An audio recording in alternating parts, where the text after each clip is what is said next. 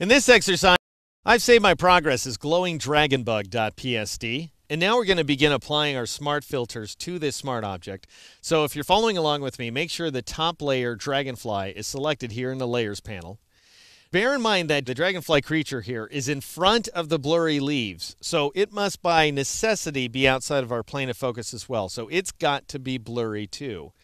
But whereas we blurred the leaves using the lens blur filter, we're going to have to seek a different solution this time around, because if I go to the filter menu and choose blur, lens blur is dimmed.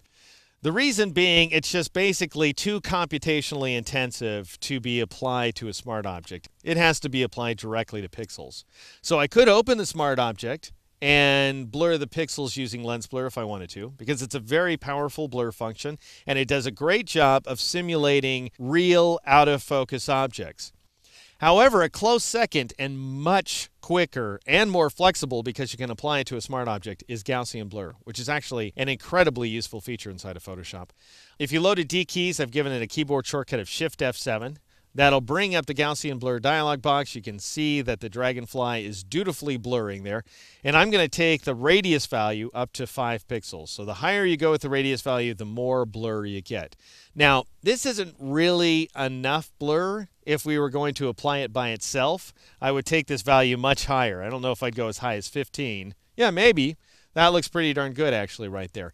However, I want it to be able to survive a little bit of motion blur as well. So I'm going to take that value down to 5 pixels. And if it's not really truly exactly as blurry as it should be, I'm not going to worry about it too much as long as it conveys the concept that I need it to inside of this composition.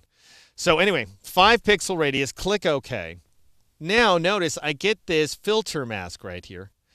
And that allows me to determine which portions of the Dragonfly I blur and which I don't. For example, if I clicked inside of that filter mask and I went over here and got my brush tool, let's say, and let's go with something that's more of a hard brush like this one, 45 pixels actually should work out pretty nicely. And if I were to paint with black, which is currently my foreground color, so that's good. If I were to paint with black inside of the filter mask, like so, then I'm going to reveal unfiltered portions of the Dragonfly that are in focus. However, here's the thing. I have no desire to do that. In this case, I don't need a filter mask. So instead of having it there dangerously seeking my attention, so I might actually use it, or just cluttering up my layers panel, I'm going to right-click on it and choose Delete Filter Mask like so, just to get it out of there. Now you can always add it back, and you might imagine you do it by right-clicking on Smart Filters, which is what you do, and then you choose Add Filter Mask. So it's very easy to introduce a filter mask if you need it later. We'll be talking more about that when we take a close look at smart objects inside of Photoshop. Anyway, I'm going to press the M key now to return to the marquee tool. And now I want to convey some motion to the creature to make it look like it's speeding by, which of course it would be because it's a very fast Dragonfly. I'll go up to the filter menu and I'll choose blur, and I'll choose this guy right there, motion blur. And I want to try to simulate the angle of the Dragonfly. I have no idea exactly what that is, but probably right about here is good. So something like -67 degrees. And I'm just trying to match this line to the angle of the Dragonfly. If you wanted to, Photoshop's got a measure tool that would help you out. It's available from this eyedropper tool slot right there. But -67 degrees is probably close enough. And then I'm going to take this distance value up to 40 pixels. So there's a lot of movement going on. And then I'll click OK. So the idea is we shot this image when we were on the planet of Pandora. We captured this image with a very fast shutter speed, but still the insect was moving by so darn fast, he's still pretty blurry. All right, and that is the Dragonfly so far. We need him to glow more, though. Notice he's got kind of this dark patch in his body, and I really want a vibrant glow to come off this creature. And we're going to make that insect glow in the next exercise. In this exercise, we're going to make the Dragonfly glow by applying a filter called Lens Flare.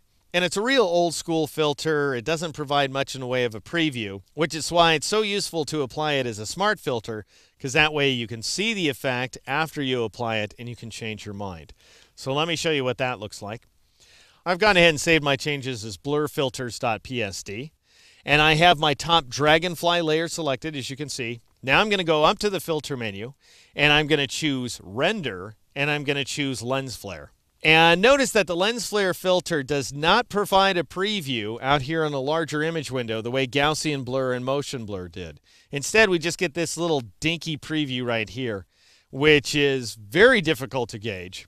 But anyway, notice that you set the center of the lens flare effect. And by the way, lens flare is supposed to simulate the effect of a light shining into the camera's lens element and then reflecting around the lenses. It's something that you try to avoid like crazy when you're capturing a photograph. Hey, but you can apply it in post in Photoshop.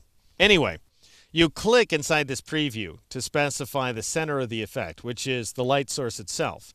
And this would be great if I wanted to simulate a different light source that was casting light into the lens and onto the insect and so on. But I instead want the insect itself to be casting the light.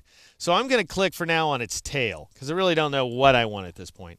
And I'm going to set the brightness to 150%. You can play around with that, make it brighter or less bright, whatever you want there.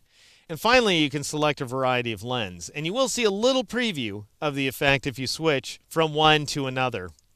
But for now, I'm just going to stick with the default setting, which is 50 to 300. And I'm going to click OK. And then I see my effect and I go, gosh, that's dreadful. That's not what I want at all because it's way too bright and we have too many of these ringlets. And of course, I'm lightening up the entire image, and as a result, I can see where the Dragonfly image drops off, where that layer ends, and I don't want that. So I want to change things up a little bit. And in the old days, you would have had to press Control-Z or Command-Z on a Mac. And by the old days, I mean back before there were smart filters. You would have to just undo the effect and then reapply it and see how it worked, and then undo that and try again. Nowadays, what you can do is just double-click on lens flare in order to open the filter back up because each one of these smart filters is editable. So double-click on lens flare. That brings up the lens flare dialog box. And as soon as you start making any changes, like I'll switch to a 105mm prime lens, there's a good chance that you'll see the preview disappear inside the image window. Right now, I'm still seeing the old preview, not the new preview, mind you, so you're not really previewing the effect. Oh, there it went. It was just kind of hanging out for a while, I guess. And now you can see, as soon as that screen changes, you're losing the preview. Don't think it's updating on you. You're just losing it. All right, now I'm going to click right here, I think, next to the bug's shoulder, like so. And I'm going to take that brightness value down to 120%. So those are my settings for now. Click near the head, 120% for brightness, 105mm prime for the lens type. Click OK. And now we'll see what that looks like. And actually, that looks pretty darn good. The problems are that we've got too much in the way of ringlets hanging out here. And I don't want that. To me, that's just a little bit too cute. And I also want this tail to drop off. And finally, I want to really punch home the brightness of this animal here. And we'll be doing all of those things in the next and final exercise.